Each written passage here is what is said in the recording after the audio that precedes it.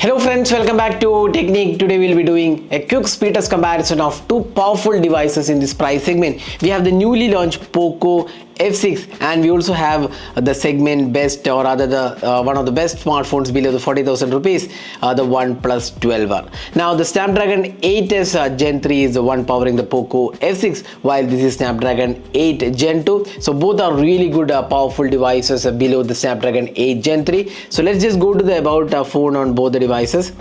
So you can just see here about phone. This is HyperOS, this is OxygenOS, and both are really powerful. Android version is 14 on both the devices. We have Snapdragon 8 Gen 2. This we have here Snapdragon 8s Gen 3. So these are two devices with really powerful hardware. Here we have 16 gigs of RAM, while here we have 12 gigs of RAM. But that won't definitely make a difference here. 12 is more than enough for most modern smartphone to have really great experience. Now one of the differences is that this is UFS 4.0 and LPDDR5X RAM, while this is not UFS 4.0, this is UFS 3.1. So that was one of the differences. So let's go straight into the speed test comparison. Let's just clear off all the background apps here. So there you go. So none of the apps are running in the background. Now next let's see both are in airplane mode. So there you go, we just turned on the airplane mode on both the phones, and both are connected to the same Wi-Fi network as well. So very similar conditions here. So let's start the speed test comparison of these two devices. So before starting the test, we'll let our viewers know that both are in the ultimate performance mode. Now we have ultimate mode on Poco F6, while we have the performance mode on the OnePlus 12R. So let's start this test. So we'll just clear off all the background apps once again. There you go. So let's start with Asphalt 9. So let's see which opens Asphalt 9 faster.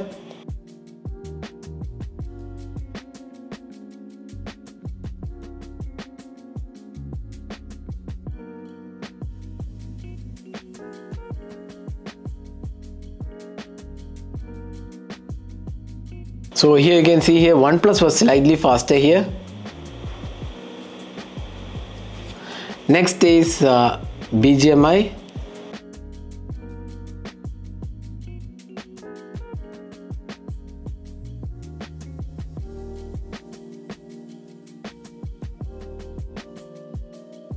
So BGMI is faster on Poco F6. Next is Play Store. OnePlus was slightly faster. Chrome browser, almost same time. Facebook, again OnePlus was a tad faster. Twitter, again OnePlus is faster. Instagram, again OnePlus is faster. Spotify, you can see here OnePlus is again faster. This is taking a bit of time. Amazon,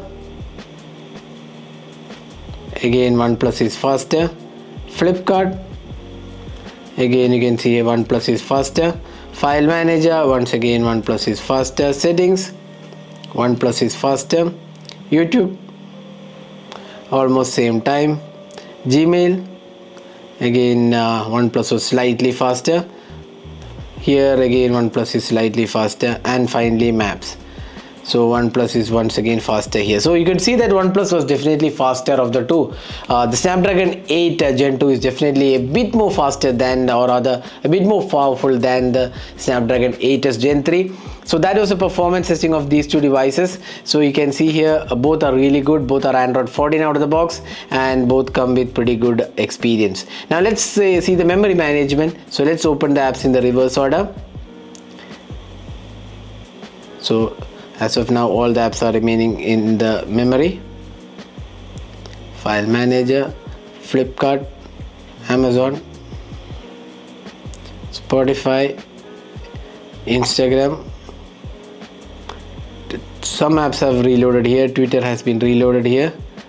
Facebook available in the memory. Chrome is available. Play Store is again reloaded on Poco. BGMI has been reloaded on the Poco, while it's available on the OnePlus 12R. So memory management, OnePlus is leading here. So there you go. So, and finally let's go to Asphalt 9. So once again Asphalt 9 has been reloaded on the Poco F6. So in terms of memory management, definitely the OnePlus 12R was the better option, and in terms of opening of apps, the OnePlus 12R did have an advantage in terms of opening of apps. Next, let's see the network speed of these two devices. So let's start with this device. So let's see Poco F6.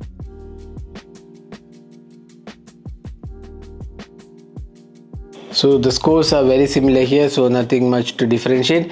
Now in terms of synthetic benchmark, here we have the AnTuTu benchmark, and you can see here this is 14,67,000, this is 14,79,000. so again there is slight differences here. Obviously the Snapdragon 8 Gen 2 is a bit more powerful here. So let's just go to the individual scores here.